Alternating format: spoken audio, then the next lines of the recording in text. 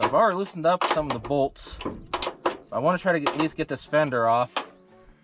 I'm pretty sure I might not be able to today, but at least I want to start the process. Because I want to see what more damage is going on underneath with the wheel well. And I kind of figured, well, this had the 351 Windsor, but I don't know if it had like a 2-barrel or 4-barrel or what, because I want to get to that VIN number and see what it was. But with this dream car, with the 70 Cyclone GT, I'm probably going to turn it into a Coyote build. Along with one of the Gran Torinos, the 72 Gran Torinos, which I've recently fallen in love with. For some reason, it has to be a 72. And I want to try to find a 72 Gran Torino wagon. I'd like to find a sport, but those are kind of far in between. So when things get more established here online, I will do a Coyote build, out of this 70 Cyclone GT and the 72 Gran Torino. And I'll give it some sort of a name.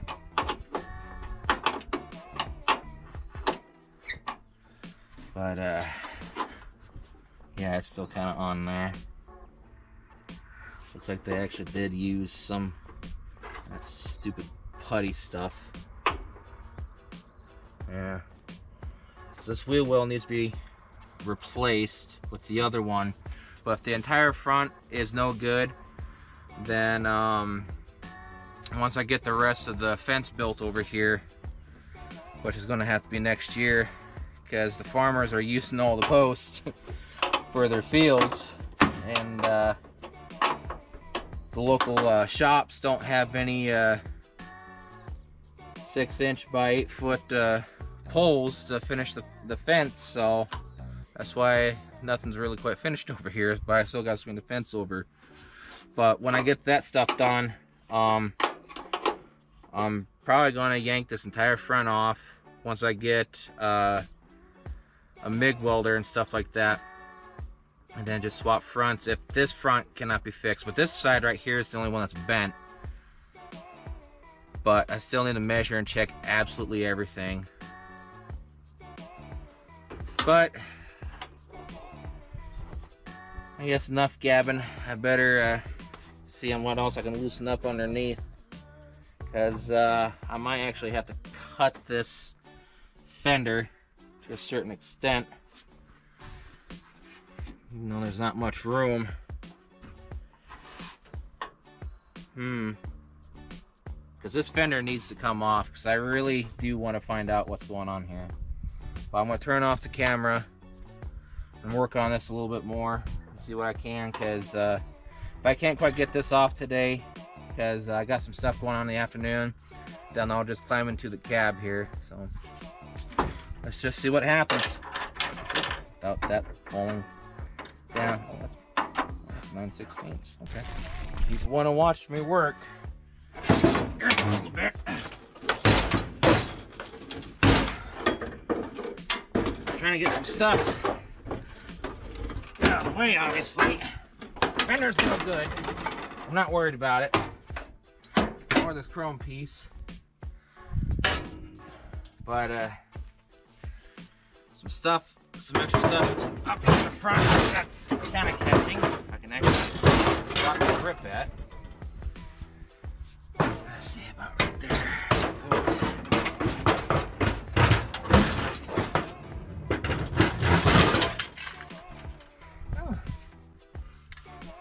Is this any good?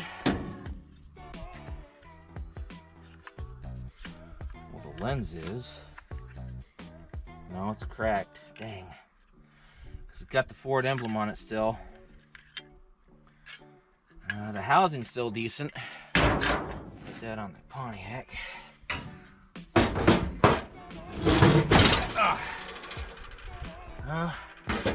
don't think I'll be able to hit the camera stand.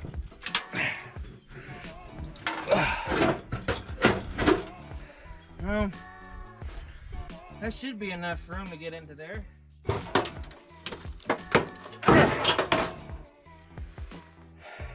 Yeah.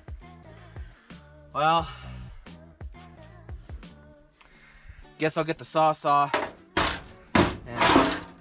cut it right along there and peel it so I can get to the other stuff right here, because it's wedged back behind that door.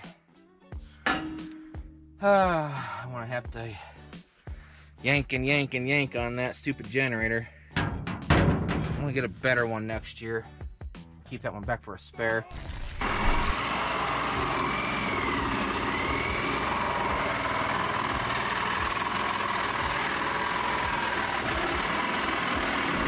Well, took not too much, but kept on gripping and grabbing right here on the top, because you know how it's so greatly smushed together. But now I can actually get the things back here. Definitely safe to say that this was a yellow car. So I gotta try to get some stuff on the bottom there. I may have to cut the top right there, or at least try my best not to, but I think I can actually get to that bolt more. But if I have to get that, you know, this bracket right here cut, I'll just get the one off the other car and slap it on. So, not too worried. And then this spot, I still need to yank it off. So, yeah. Not too bad, but all right. I'm gonna get back to work here and finish ripping this off. All right, so fender's off. And there's something right here. Whoops. Whatever that was, I just wiped off the... Well, whatever. But it's off, and definitely safe to say this was a yellow car inside and out. And they painted the interior black. Don't know why. I don't know why. But yeah, there's what's left of the tag. Yeah. So it's really is safe to say that this was a yellow car all the way around with the black stripe on the bottom. And I've also noticed something too. Well, first off, this was no good, so I just kind of ripped it off. I'll just put another one on, not a big deal, off the other parts car. But I've also noticed something. This door right here is no good because it's crunched. So this entire door is just junk. So I guess I'm gonna take this off right here. And if it causes some damage right here, you know, I could always get something. But I don't know why. I'm pretty sure the mechanism needs to be opened up on the inside because, you know, it's busted right here. But I guess my next goal is to take stuff off right here in order to get into the cab. So I guess I won't be busting that window out. I mean, I'm not worried. Weather and everything else has already gotten into the cab as it is. But I still like to know why they cut spots in the front and the back like that. And it's an easy fix. I gotta, you know, trim it and make it straight. But yeah, I don't understand. But oh well, I guess I better get this door off and see what comes of it. And the fruits of my labor today, by the way, wind sound warning. The door is off. I had to wiggle this around and it came off, so the mechanism might still be okay. I didn't damage or bust anything. And this post, checking it over and over and over, this is still good.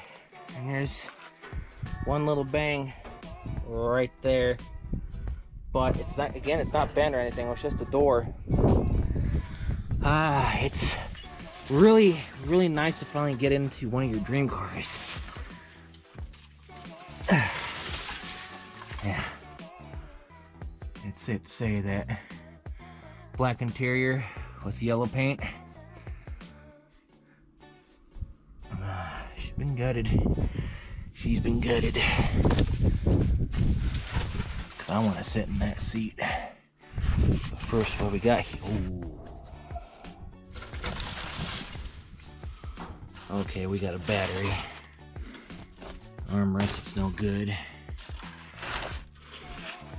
I'm gonna put this camera down and get this battery out of here. Oh my gosh. That's a very, very old battery. Look at that Gibson. I don't know if it's even safe to keep. I mean, there's a way you can actually get all the stuff out of it so that way it's not hazardous, but I don't know if I want to mess with it. Oh, here's a... Oh, that's no good. Well, been waiting a long time to get into this little girl. Fix that. Let's see here.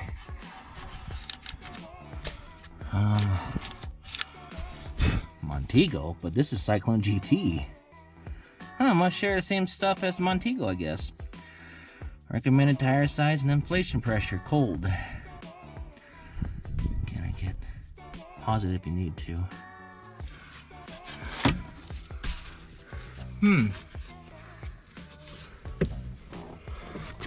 Oh, let's grab that.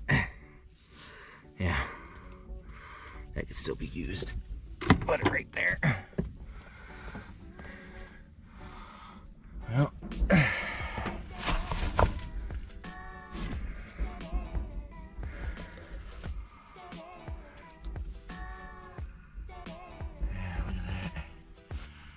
park, reverse, neutral drive, 2 in 1. Nope, I need the key.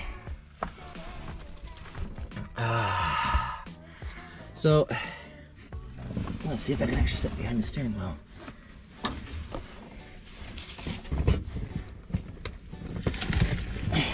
Actually, I can. I lost enough weight where I can. Darn there. Whoops. Didn't mean to throw the camera off. But now, let's see if we can get this window rolled down. Oh, yes. Oh, yes. I love it when things work out. Oh.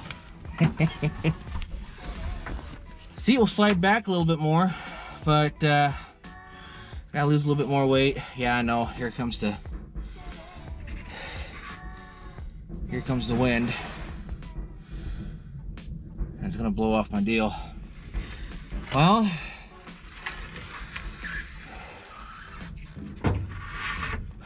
I'm not worried about elements getting into the cab or anything, and the sun visor is here.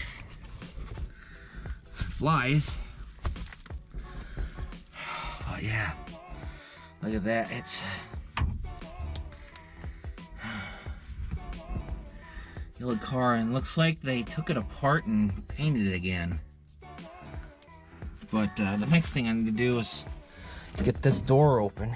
But there's no proper latch, so I'm gonna have to grab a screwdriver and pop it open and see where the VIN numbers are at. But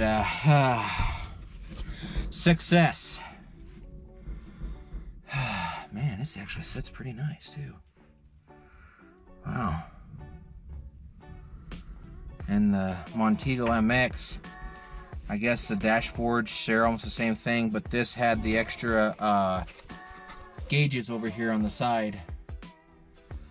So, yeah, because this had a lot of accessories and everything in it. Oh man, it feels so nice to sit in your other dream car.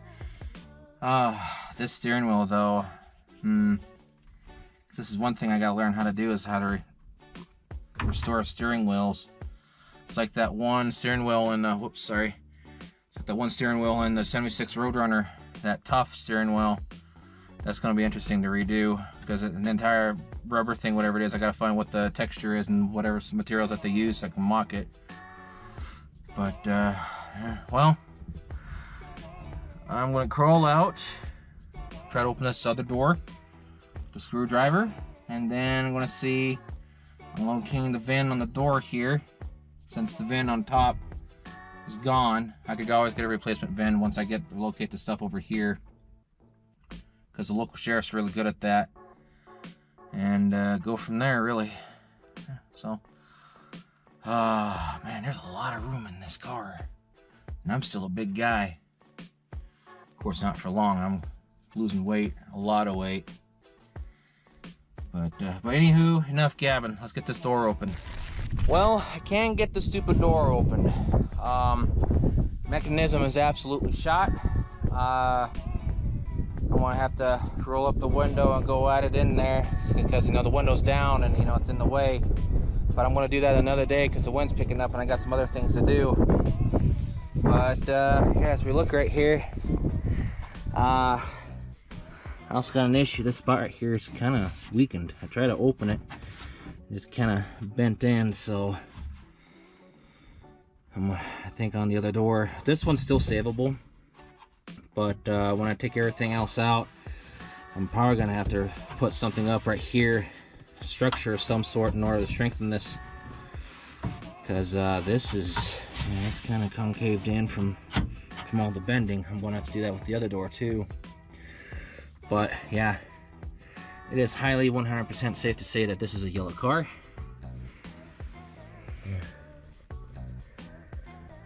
Yellow car through and through with a black interior. So it's really nice to touch this steering wheel, not gonna lie. So pretty much ends, well, as soon as I get you guys around here without going into the sun. Yeah, not the best camera guy in the world, but that pretty much sums up today's adventure. Got a lot of stuff done, and next week after the rain and snow arrives, I'll probably mess with that fender or something else, because well, next week was going to be the, if I can keep the camera straight, next week was going to be the 58 Biscayne to tear the body off the frame. I'll probably just block it up and get it ready, but now we have an unexpected snowstorm coming on Sunday and Monday, but it's gonna be mixed with rain, so may not be doing much out here, so I'll find something easy to do. But of course too, I still gotta get into the cars and start tearing out the dashboards and work on them during the winter if I can. Yeah. Don't know what else to say other than just I'm extremely happy I got into the 70 Cyclone GT dream car. Next year, there's a lot of stuff I'm going to be working on. I know people complain about me, you know, working on too many cars. It's like, we're a car channel. What's the issue here? But of course, too, don't let people dictate of what we do and what I upload. What we do, what we upload, what I do and what I upload. Same kind of demeanor. But I just don't understand people. Anywho, that's everything in a nutshell. So this weekend we'll be going over and looking at the Gran Torinos, and I have an idea on which one I truly want, but we'll talk about that when the time comes. So without further ado, me and Tucker, wherever he is traveling today, I think he's on his way home now, but we wish you all adieu. So we all have a good one now. Take care and stay safe. See you later.